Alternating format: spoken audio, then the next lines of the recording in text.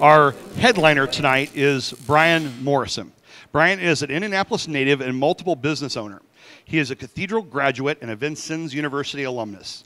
He has lived in 4 states and traveled the world. Most recently, he visited Hong Kong, Thailand, and Malaysia, and he also went to Costa Rica to facilitate leadership roundtables. In 1994, Bryan met a motivational speaker that changed the course of his life and put him on the path of personal growth and helping others. This enabled him to find his own passion, which is speaking and mentoring today's youth. One of his favorite quotes is from his mentor, John C. Maxwell. To add value to others, you must first value others. Please give him a big, big Sparks welcome as he comes to the stage.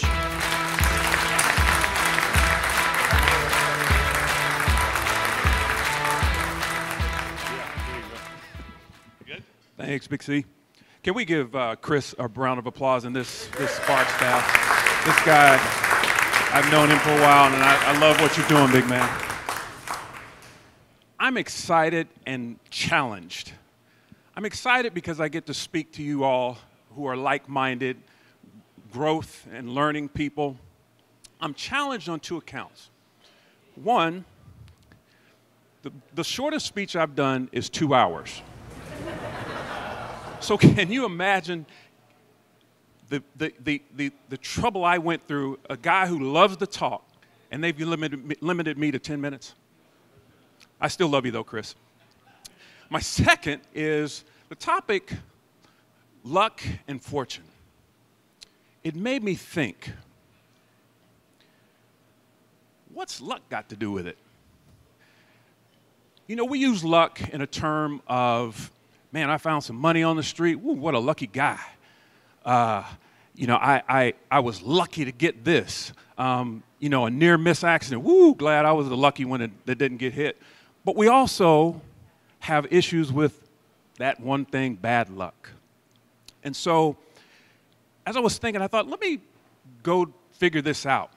So I pulled up Webster's. Now, for you people who are under 40, Webster's is a book that has a lot of words in it with definitions. I know you guys use Google today, but back in my day, and I know I'm dating myself, we had Webster.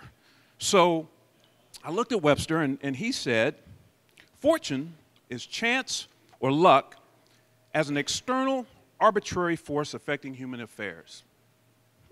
There's that word luck.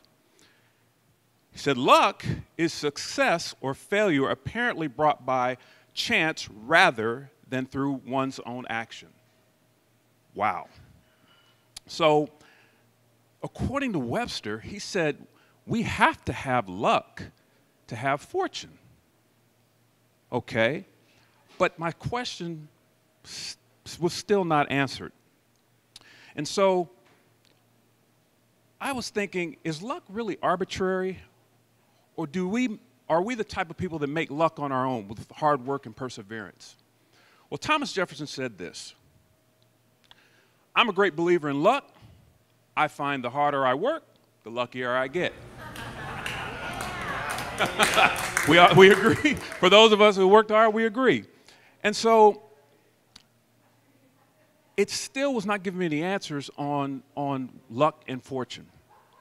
So as I was thinking, I started to think about a point of which luck came to me and blessed me with fortune.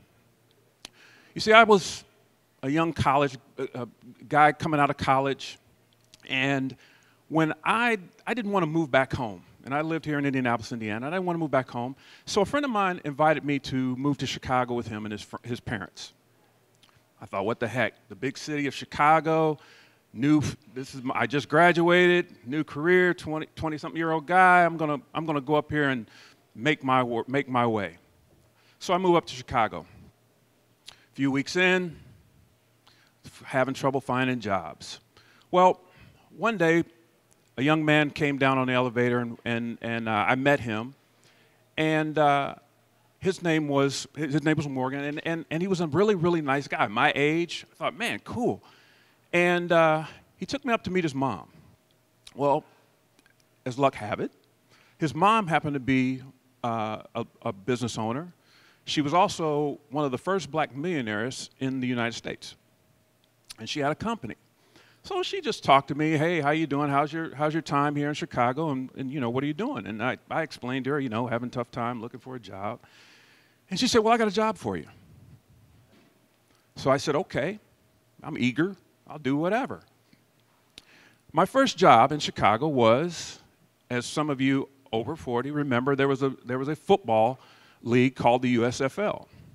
I was the account executive for the Chicago Blitz. That was my first job in Chicago. Skybox. Whoo! I thought that was great. Well, a few months later, we all know what happened to the USFL. It debunked. There goes my job. Man, there goes my Skybox. And I thought, man, I'm going to have to go back out here on this workforce and try to find another job. Well, again, as luck would have it, this lady owned an advertising agency. And she offered me a position in on the music production team. So I was going to be writing jingles and doing music production for this company. Wow. But I want you to understand something here. These two jobs had nothing to do with what I graduated. I graduated in computers. I hadn't even touched a computer. So I studied and I learned and I watched and I followed everybody I could so I could be the best. And a few short months later, she calls her son and I in her office.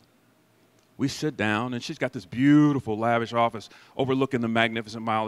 If you all have ever been to Chicago, it's, you know, beautiful city. And she offers two young men a chance to have their own business.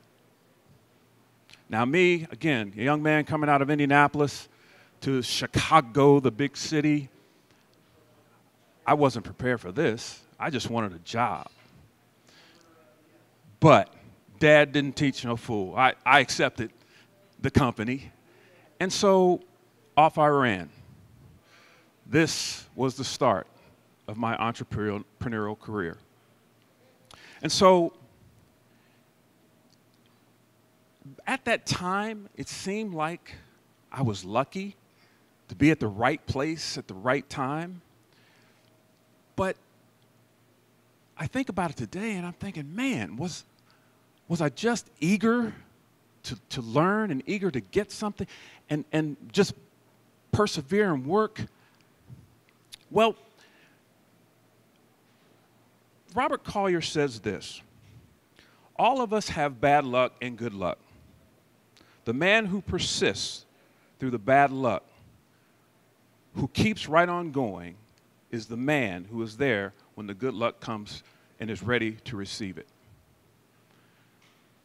All of us here have been through some things, good luck, bad luck. But one thing you have to recognize is that whatever luck it is,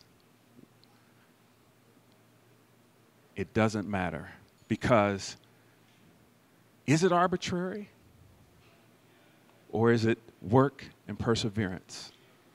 I'll leave you with that question. Thank you.